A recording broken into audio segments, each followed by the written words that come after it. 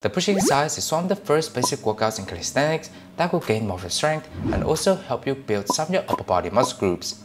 Since there are so many variations that include the push movements, you can train them in different types and difficulties, and therefore you will be able to increase strength and make progress faster in different ways.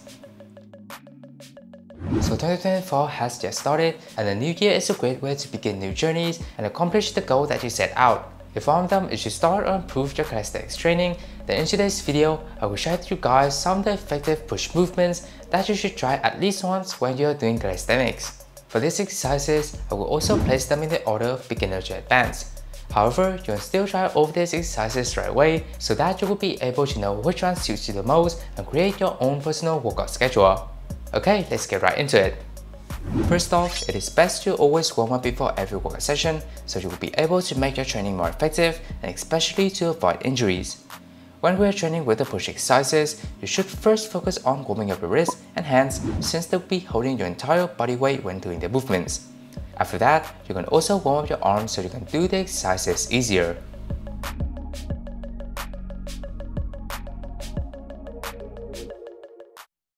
Coming to our first push exercise, we'll have the regular push-up.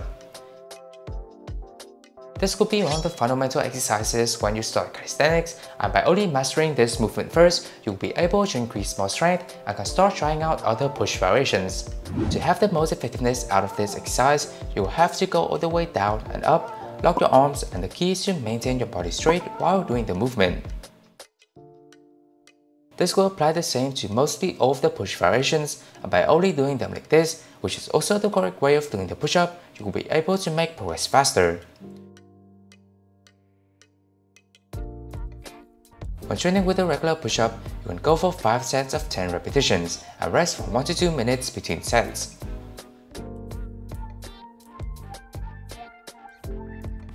Up next to the second push exercise on the list, we'll have the diamond push-up.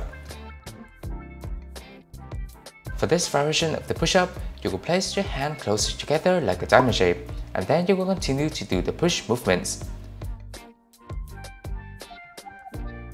The diamond push-up is also a great exercise to build your chest muscles, and if you can go all the way down until your chest touches your hands throughout the whole set, then you will be able to max out the effectiveness of this exercise. For the diamond push-up, you can train it for 3 to 5 sets of 10 reps, and with the same rest time as the regular push-up.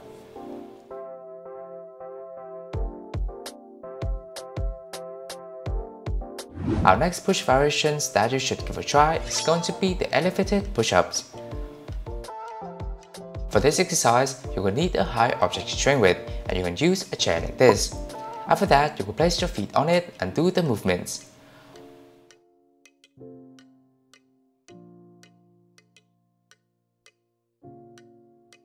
When training for the elevated push-up, try your best to always maintain your body straight, because most of the time when you first try it out, your lower body will likely be too high or too low like this.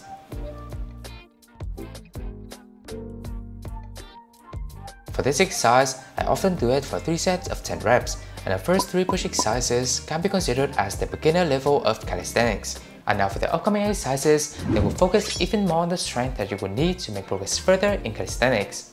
And for our first push exercise of this level, we'll have the explosive push-up.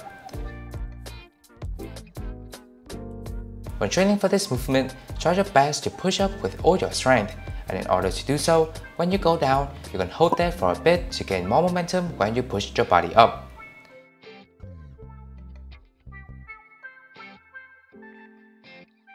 The explosive push-up also have an alternative version that you can try, which is going to be the clap push-up. I would recommend you changing this variation once you get comfortable training with the explosive push-up, since it will help you to build your strength faster.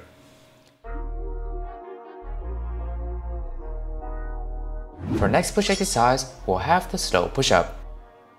The movement to do this exercise is really simple because all you have to do is do the push-up as slowly as possible.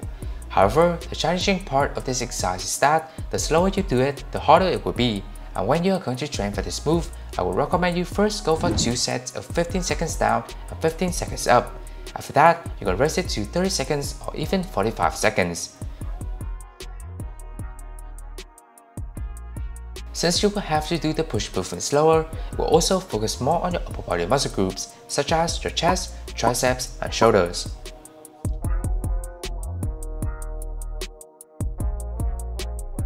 And coming to your third push exercise to increase more of your strength is going to be the dips.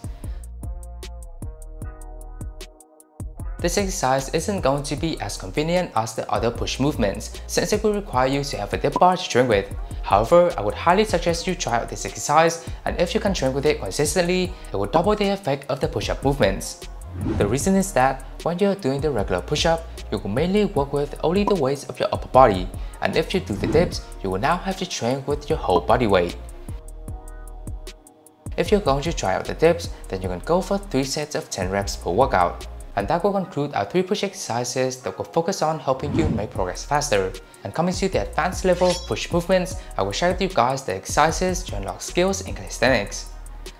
Though you can give them a try right away, these exercises will require you to be determined to master them fully. And for our first exercise, we'll have the archer push-up.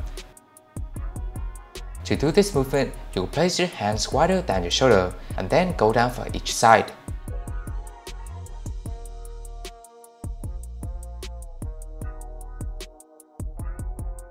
The archer push-up is one of the exercises that will help you unlock the one-arm push-up, and there is also a similar variation that you can do, which is going to be the typewriter push-up.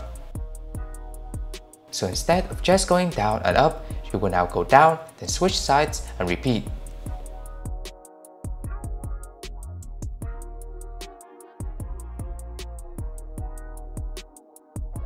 When you're going to train for the archer push-up, you can go for 3 sets of 10 reps, and if you're going to do the typewriter push-up, then it could be 3 sets of 5 reps.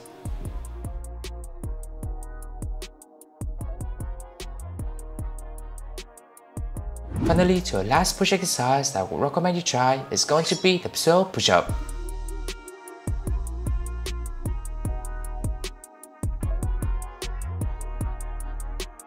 Personally, this is my top 1 favorite push exercise. Besides increasing a lot of your fundamental strength and focusing on your shoulder muscles, the pseudo push-up is one of the exercises that will help you unlock your superhuman strength and also support you to do the planche, which is one of the main advanced skills in calisthenics.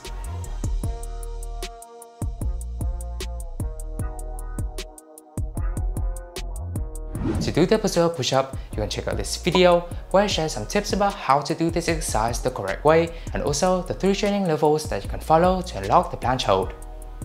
So there you have it, 10 push exercises including the alternative version that I would highly suggest you give a try if you're going to or are training calisthenics. If you find this video helpful, then a like and subscribe would be super appreciated. Well then, stay safe, stay healthy, stay workout, and we'll see you in the next one.